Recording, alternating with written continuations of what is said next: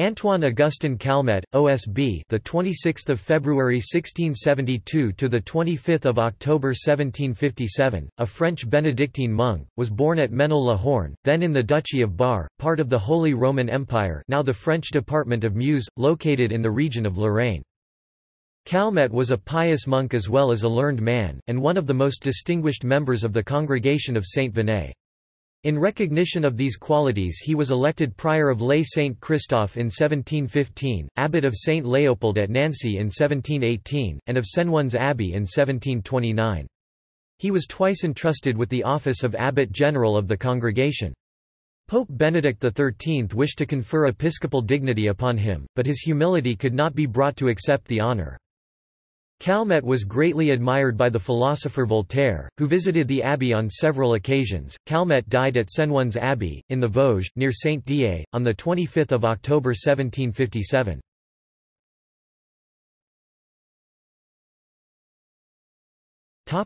Biography. Augustin Calmet was born on 26 February 1672, in Ménil-la-Horne, near Commercy in the Lorraine, to the modest family of Antoine Calmet. His father was a blacksmith. After entering the Benedictine priory at Breuil at the age of 15, he attended the University of Pont-à-Mousson and studied rhetoric under the Jesuit father Ignace de Laubrussel, later the Confessor Queen of Spain. At the end of these studies, he joined the Benedictine order of the Congregation of Saint Venay and Saint Heidulf. His novitiate was made to the Saint Mansuy Abbey Toul, where he took monastic vows on 23 October 1689. He was then sent to study philosophy at St Evre Abbey and theology at Munster Abbey.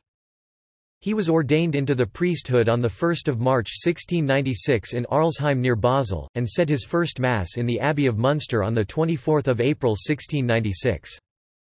He was commissioned to explain the Holy Scriptures in the Abbey of Moyenmature and Munster Abbey 1704, and was appointed prior to Lay Saint Christophe 1714–1715. He became abbot of Saint Leopold Nancy 1718. He went through the various monasteries of his order, devouring libraries and writing many historical compilations. In 1728, Calmet was called as priest of Senwons Saint-Pierre Abbey, the capital of Principality of Salm.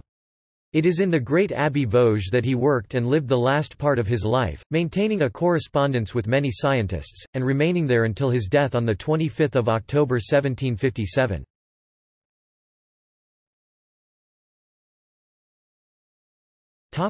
Tributes. There are squares which bear his name in Commercy and Senwons. There is also a Dom Calmet Street in downtown Nancy since 18,673 and a street of Metz in the Sablon district bears his name since 1934. His monument is erected in St. Peter's Abbey Senwons and includes a list of his works.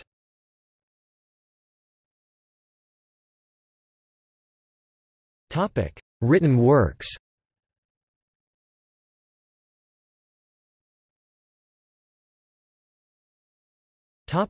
Bibliography.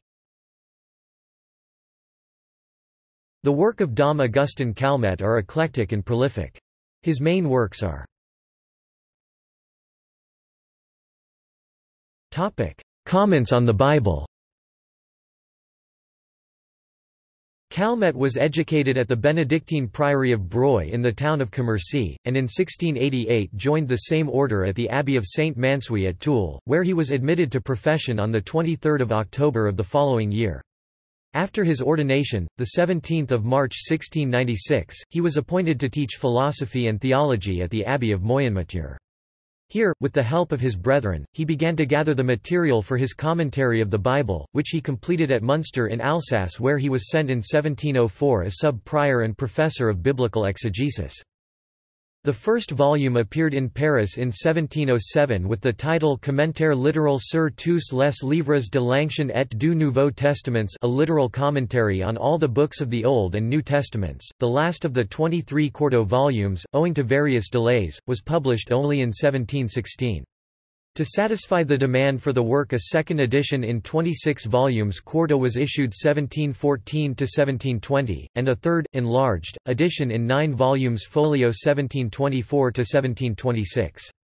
A Latin translation by J. D. Mansi was published at Lucca, 1730–1738, in 9 folio volumes, with new editions at Augsburg 1756, 8 volumes folio, and Würzburg 1789, 19 volumes quarto. Another Latin translation by F. Vicelli appeared at Venice and Frankfurt 1730, 6 volumes folio. This shows how much the commentary was esteemed. But while it was received with high praise, even by Protestants, critics were not wanting, among whom may be mentioned the Oratorian Richard Simon. It cannot be denied that in spite of its merits and great erudition it is in some respects open to criticism.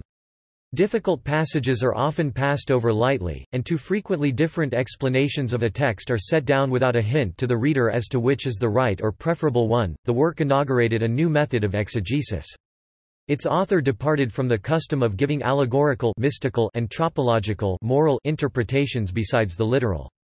The most valuable part of the commentary were the introductory prefaces to the several books and 114 learned dissertations on special topics.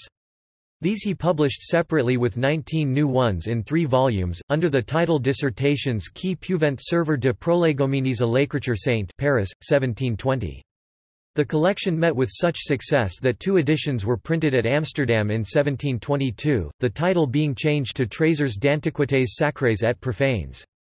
It was translated into English, Oxford, 1726, Latin by Mansi, Lucca, 1729, Dutch, Rotterdam, 1728, German, Bremen, 1738, 1744, and 1747, and Italian.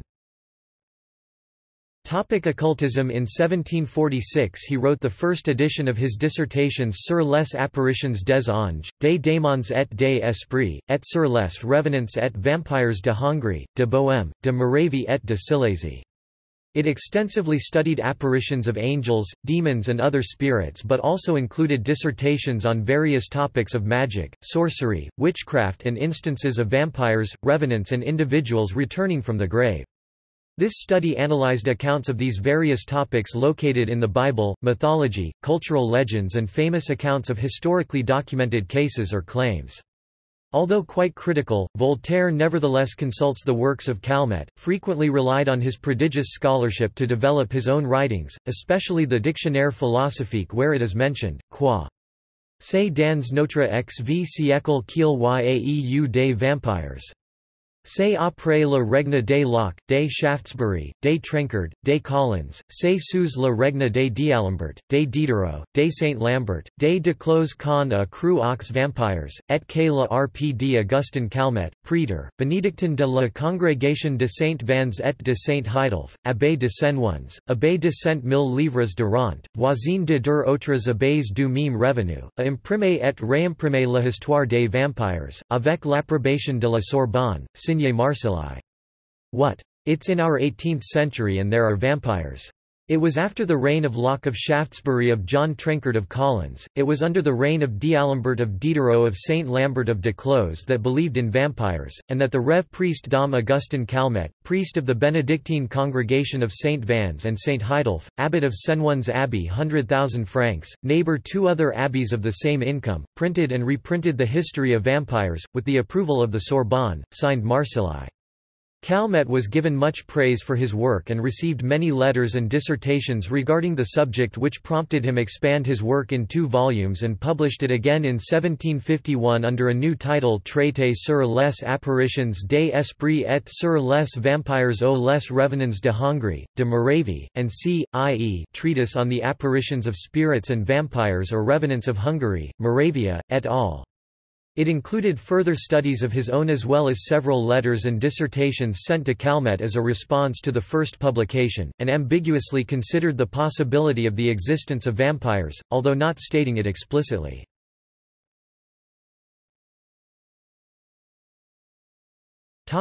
Other works. In the meanwhile he had prepared two other works closely connected with biblical exegesis, one Histoire de l'Ancien et du Nouveau Testament et des Juifs Paris, 1718, which went through several editions, and was translated into English London, 1740, German Augsburg, 1759 and Latin Ib. 1788, 2 Dictionnaire historique, critique, chronologique, géographique et littéral de la Bible Paris, 1720, 2 vols, folio, a supplement also folio was added in 1728. An improved and enlarged edition in 4 folio volumes was published in 1730, which has several times been reprinted, the last time in Migne, Encyclopédie théologique, IIV. It, too, was translated into Latin and the principal European languages. The English translation by D'Oyly and John Colson 1732, revised and with additions by Taylor 1795, went through many editions in a larger and compendious form. In his later years Calmet published some further biblical dissertations in the Bible de Vence 1742. Among his other published works may be mentioned, 1 Histoire universelle sacrée et profane, Universal History, Sacred and Profane depuis le commencement du monde jusqu'à nos jours Strasbourg, 1735, quarto, in which he follows the ideas enunciated in Bossuet's Discours sur l'histoire universelle, 2 Histoire ecclésiastique et civile de la Lorraine, Ecclesiastical and Civil History of Lorraine Nancy, 1728, of great value for the history of that province, 3 Bibliothèque Lorraine, a catalogue of the writers of Lorraine Nancy, 1751, containing his autobiography pp. 209–217, 4 Commentaire littéral historique et moral sur la règle de Saint Benoît, a literal, moral, and historical commentary on the rule of Saint Benedict Paris, 1734. Calmet wrote a noted history of the Duchy of Lorraine, as well as a history of the Abbey of Senwons, which was still in manuscript form at the time of his death.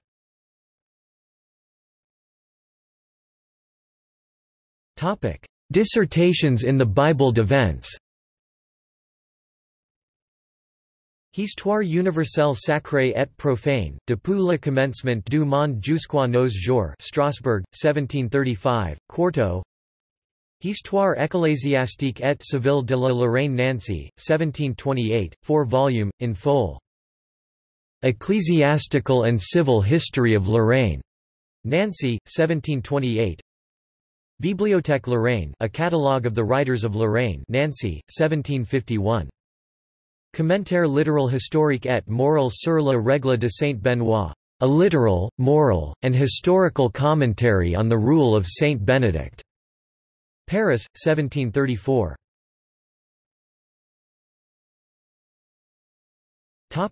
Bibliography. Commentaire littéral sur tous les livres de l'Ancien et du Nouveau Testaments, a literal commentary on all the books of the Old and New Testaments. Published 1716. Introductory prefaces published separately, Dissertations qui peuvent servir de prolegomènes à l'écriture sainte Paris, 1720. Dictionarium, Historicum, Criticum, Chronologicum, Geographicum, Biblicum, Latinis literis traditum a J. Dom. Mansi. The Latin translation of Calmet's 1720 dictionary translated by Giovanni Domenico Mansi. Histoire de l'Ancien et du Nouveau Testament et des Juifs Paris, 1718. Notes